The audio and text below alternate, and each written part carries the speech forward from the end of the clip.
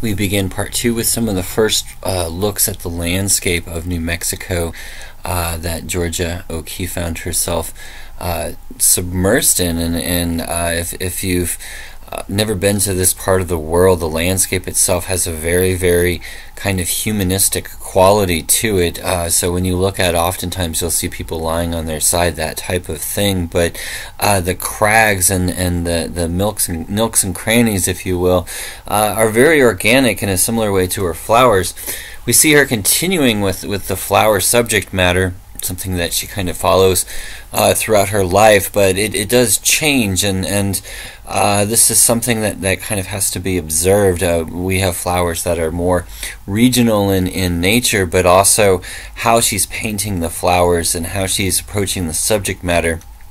Particularly looking on the left, Jimson Weed, 1932, when we have these leaves as part of the composition pointing out in three corners. And then we also have things along this line where, again, the flower is the main part of the subject matter, but the leaves behind it are creating kind of a counterbalance to this large open volume that she has in the center. And as I mentioned before, it's really amazing as an artist myself, her use of white and how she's able to create, a painting like this where you have this huge white space in the middle of the canvas, but it's justified.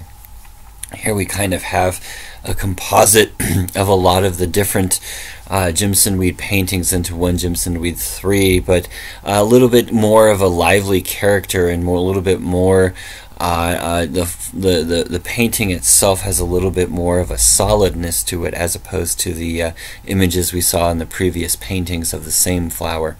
This is always a fun version too. It's almost as if she figured out 3 different ways to paint the flower, and then that was the composition.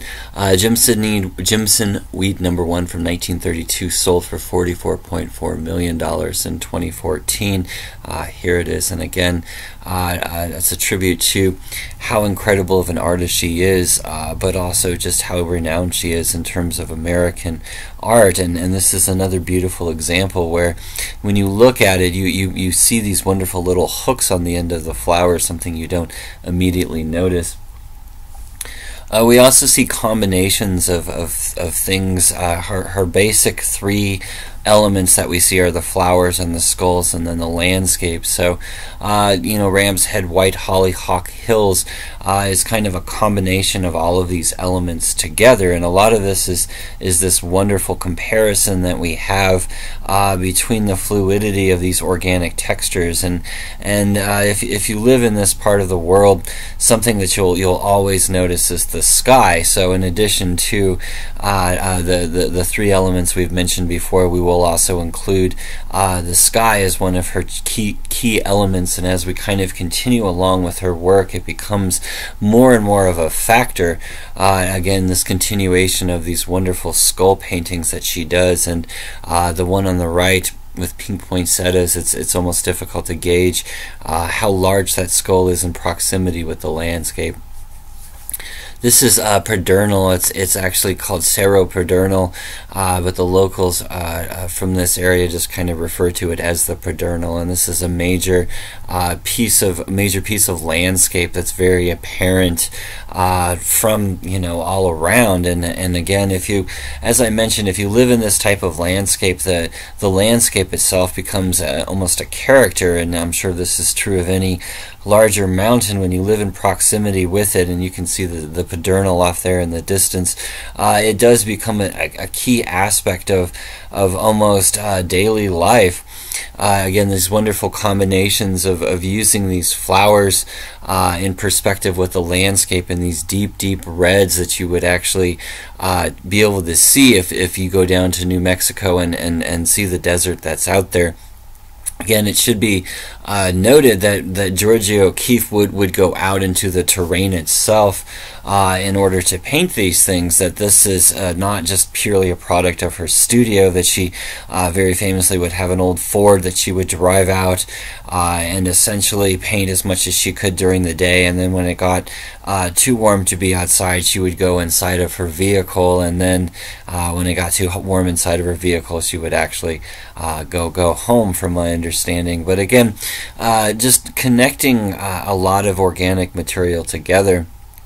In 1938, she actually has a sponsored trip to Hawaii, and this is always this funny story of the pineapple bud painting that I believe she actually painted when she went back to her studio in America. This is something that she didn't actually paint, but I believe it's the what we would refer today as the Dole Pineapple Company today, essentially sponsored this trip, and this is not uncommon for the time period of companies kind of sponsoring artists to go and do work as advertising. So from this little period, we actually see some images from Hawaii itself, and these are kind of fascinating, if nothing else, because they're different from the normal vocabulary that we're used to associating with Georgia O'Keeffe. Again, things like this fishing line that's kind of unique from my understanding, and when you look at her work. But again, a lot of her work is still going to be centered around these flowers. But what we'll notice, again, we have hibiscus and plumera and cup of silver ginger. These are again, from what I know, these are going to be native to the area rather than what you would naturally find in a place like Arizona. So, and you'll also notice the sky in the background and the vibrancy of the colors that you would kind of associate with Hawaii and kind of the tropics. So in some ways it's very regional what she's actually painting. An orchid from 1941, a beautiful painting, because she's just mastered that frilly fringe that's on the outside of the orchid itself, and these petals that seem to shoot off as if I've said this many times, it's as if you've turned into an insect and you're flying into the center of one of these wonderful flowers. It's also important as we look at these images that we remind ourselves of the date, that this is 1941, and that we are getting into the period of World War II, and this of course has a profound effect on all of the artists in America. So when you look at the work of Georgia O'Keeffe, I always feel like once we kind of get to this period that there's more of a somber stroke that kind of comes into her work. The Gray Hills from 1941, again looking at some of the regional landscape that she would see in Arizona, red hills and bones, again this wonderful kind of shape that you actually get from the landscape there, and a lot of this has to do with the very, very dry nature of the desert, and the fact that you also have this eroding kind of wind that kind of slices into things too, so you get these kind of crannies, and again, with her putting these bones out in front, you get this relationship between the two objects, and wonderful things. Black Hills with Cedar, 1941. We have her actually traveling to a location known as the Black Place quite frequently around this time, and from my understanding, this is a little bit off of the beaten path, and she did this entire series of work kind of around this place that she called the Black Place, that she had some type of personal significance with, and again, when you look at the landscape, it's kind of a reminder of that, kind of filling in the object or a little bit off the beaten path of what she was painting. We also have a series of Kachina dolls that she painted from the time, and again we have local Native American tribes in the area, and again from her biography we know that she kind of would go to the gatherings and things like that she was kind of active in the local community in New Mexico, in particular the area that she lived. And again, these are wonderful kind of refreshing side notes to her normal vocabulary of painting, and again, I love that little blue face on the one on the right in particular. What becomes interesting with these is how she creates the same kind of volumes as she did with the previous you know, objects such as flowers. This is kind of two views of the same kind of object, if you will, this head with a broken pot. And this is always kind of a strange object association for several reasons. One, it's a human skull, and we haven't seen, we've seen animal skulls, but this is kind of this inclusion of a direct human reference. But we also have this broken pot around the outside, which in itself kind of had as this skull-like image and a brokenness to it. We also have the inclusion of a pelvis, and this pelvis is interesting because she includes it with the natural landscape, and what really becomes interesting is her focusing on the holes within it. And one of my friends pointed this out, this tremendous use of chiaroscuro that she actually does. Even with this incredibly simplified object, we still get this amazing kind of three-dimensional push and pull. Shadow with Pelvis and Moon from 1943. Wonderful, engaging colors, the blue in particular. And as I mentioned, when you look at this use of the pelvis bone, it does become about these bone sockets as much as these larger flat planes that she has. But this has this kind of rhythmic folding in and out, very much like a flower would in this kind of analysis. This is actually two different pelvis paintings put side by side, and again, it really is about that space and that's open that leads to the sky itself. If you're familiar with the contemporary artist James Turrell, I actually see kind of a little bit of James Turrell with this, where he's creating a space, or she's rather creating this space, and what's coming through is as interesting as the space itself. It's kind of manifests itself in pelvis number 4, where it's just the opening, and you look through the opening and you see this moon off in the background, and again this wonderful, wonderful space that she's able to create, where you really do get the three-dimensional hold of the bone as you're looking through. And again, it's 1944, so we're at kind of this culmination of violence overseas as well, and of course it would be hard for her not to have some type of this having a direct effect on her work.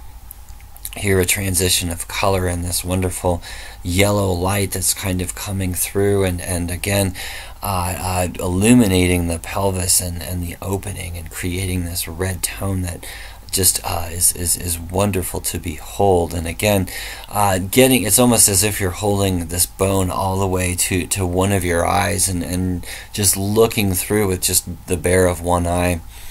This is the black place that I had mentioned earlier, and again, when you look at this, it's a landscape, but it's really even abstract to a point, and different people have seen kind of different shadowy figures within this, and it's really kind of a haunting series of paintings that she did. Again, most of this is relying on the tonality of black to gray with a little bit of red and purple in occasionally, but most of it is very, very kind of more somber in subject matter, and this kind of continues into 1946 with bare tree trunks with snow.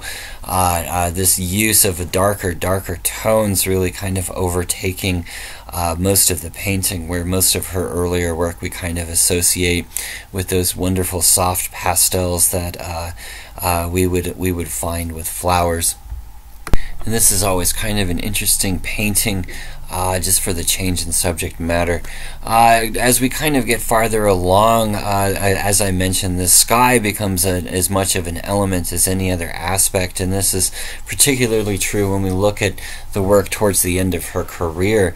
When you look up in the southwest, the sky just seems to go on forever, and in many places you do get this kind of solid blue tone where the sky is remaining completely cloudless, and in other areas it's like this, where the clouds themselves become these islands in the sky, and this is of course above the clouds number 1, where you are above the clouds. This is what you would see when you would look out an airplane window, and it's this wonderful transcendence where you almost feel like you're flying yourself up above things, and when you look at her biography, this is kind of towards the end of her painting career. She develops eye problems, and eventually what happens is she loses all of her vision except for her peripheral vision, and she kind of moves away from painting and more towards sculpture. In 1970, the Whitney in New York has a retrospective of her work, a major honor for any artist, especially one who is still alive, but her work continues to influence and amaze